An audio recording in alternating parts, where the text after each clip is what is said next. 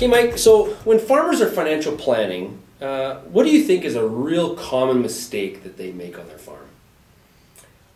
Well, I think probably the most common mistake is the fact that they probably don't do a lot of financial planning. Okay. That they might not have the records that they should perhaps have. You know, the right, actually the financial statements that would allow them to do the financial planning.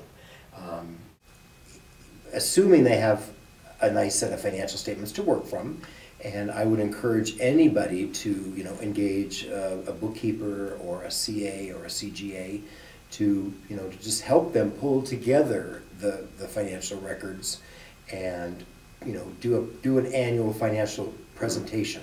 It's important, obviously, to do the taxes too, but I think a financial statement plays a different role. Yeah. Assuming they have good financial statements, you know, I think it's just understanding the whole planning process, looking at cost structure, you know, how did our expenses change from one year to the next? Right.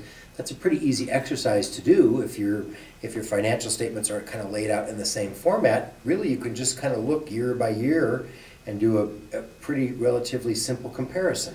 Last year vet expenses were this year they're that. What happened? Up or down?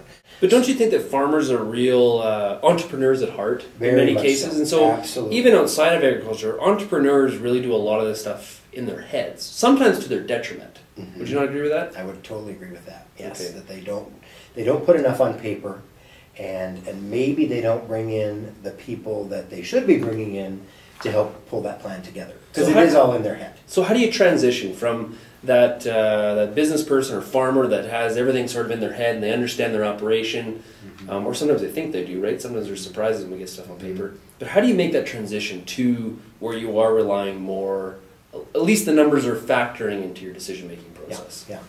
Well, and I think sometimes just the economic pressures or the industry pressures almost force it to need to be done. I mean, you know, if a company is feeling a pinch in cash flow, if an operation's maybe not as profitable as it was, you know, sometimes it's almost forcing the issue. That's one thing that I would say could lead to that. You know, I think transition points are important there too. So as perhaps one generation starts to groom and prepare and coach the next generation to come in, sometimes that's a real turning point. And you might see that, you know, there's different levels of education maybe between generations as well. Mm-hmm. So maybe the son or daughter coming into the operation might have a university degree, whereas maybe the older generation might not have that. So maybe it's through that formal education too, where, you know, it's so much more than running a farm. You know, it's a science, it's the right ag management practices, but it's also recognizing that it is truly an entrepreneurial operation, and in order to build something for the next generation to pass on, I think we all want to pass on something better than maybe we were given or right. You know, received in a sense, whether that's with our children, whether that's in our communities. You know, we kind of want to make the world a better place, but you could also say, I want to pass on something a little better than I was able to receive. And I think that is that transition point could be a kind of a black and white turning point to say we have to also understand the importance of financial planning and truly what the benefits of it will be. Mm-hmm. So you mentioned younger people coming into the business. Mm-hmm. So whether it's agriculture or it's the oil patch or it's forestry or whatever the industry, mm-hmm. when you see young people coming in to the business world, is there something that how they view financial management maybe differently than maybe their parents did? Are they different? Well, I might be showing a little bias in my age. I think maybe sometimes the new generation coming in, maybe the young 20s, they're, in a sense, it's kind of a have-it-all generation. You know, they kind of want it all, but I'm not sure they're maybe as willing or ready to work as hard, maybe as right. the senior generation would be. You know, I think the one piece of advice I would, just from an operational standpoint in that point of transition is, for the younger generation, you don't know it all. Mm-hmm. You know, this operation has been around for maybe years, decades, generations.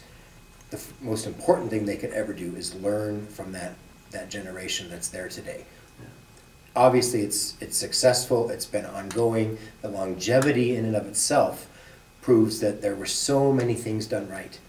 Don't walk into that situation thinking that you know it all, because you don't, and you need to really learn from your elders and respect that tradition that's been handed down, and then, you know, apply maybe what you've learned either by working in enterprise or business or through an education. But, you know, honestly, the most important thing is understand what makes it work and tick from that generation that's been there maybe for 30, 40, 50 years. Mm-hmm. Then, together collectively as a team, what can we do to make this better? So when you look at agriculture, do you look at agriculture as having a very secure financial future? Yes and no. You know, I guess from the yes standpoint, you know, land is an invaluable asset. They're not making more. If there's land, they're not making more. Exactly. So, you know, if there's land involved, that's always a very good asset to start building on. But it's making the most of that land and by that I'm saying, you know, putting it to its best use, you know, fully utilizing the equipment that might be on site, making sure that that asset is, from an operational standpoint, producing revenue and producing some amount of profit at the end of the year. You know, farms and ranches and feedlots, they're commercial enterprises, and you know, the definition of a commercial enterprise is it's there to make money in some form or another. So, you know, I guess from an operational standpoint, that's where the trouble can maybe start to be. I guess that's where the trouble, or maybe the greatest challenges would be. But yet the fact that there is that amazing asset in land, that's a foundation to really build on. So I kind of see it as it's a yes answer and a no answer. Do you think the lifestyle part of it gets weaved in too much? Yes, and I think that, you know, I think that lifestyle is one of the main reasons people love doing what they do. You know, you see generations coming back onto the farm because they really appreciate what that community will do, what that size of environment will be. The legacy is important there too. So, you know, you recognize that that this asset, if you would, the farm, family farm, is something that we don't want to lose in our generation. So I think lifestyle, there's so many intrinsic reasons to do it that takes it kind of beyond the dollars and cents piece, that it is so critical and so rewarding in so many ways. Right. Yeah. Okay. Thanks, Mike, and hopefully we'll talk to you again soon. Pleasure. Thank you.